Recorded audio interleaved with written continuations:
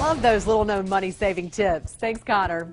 Well, here on the list, we're celebrating fathers all week. So what's the secret to being a great dad?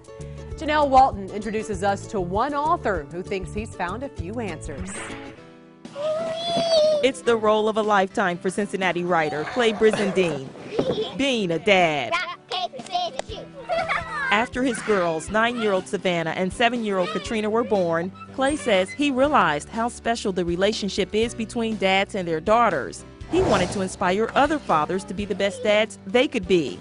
His book, Shoebox Letters, Daughters to Dads, offers fathers an inside look of how their daughters think and feel about them. If you're a father who's 30 years old or who's 60 years old, you can read through it and go, oh, these dads did this a certain way or did this a certain way, and this is how their relationship turned out. Some of the letters talk about unconditional love from dad and dependable fathers. Thank you for the life advice.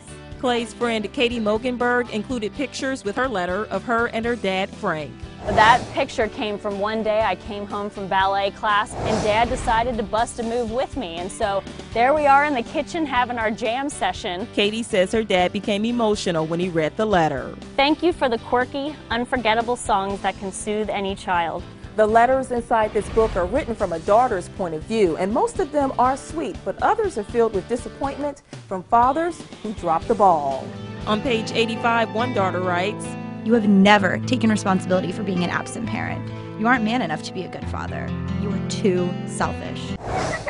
Clay says he included these letters to help build and mend relationships. It's never too late to really create a good relationship, in this case, between dad and daughter. Clay hopes the book will help do just that, so more dads can truly celebrate Father's Day.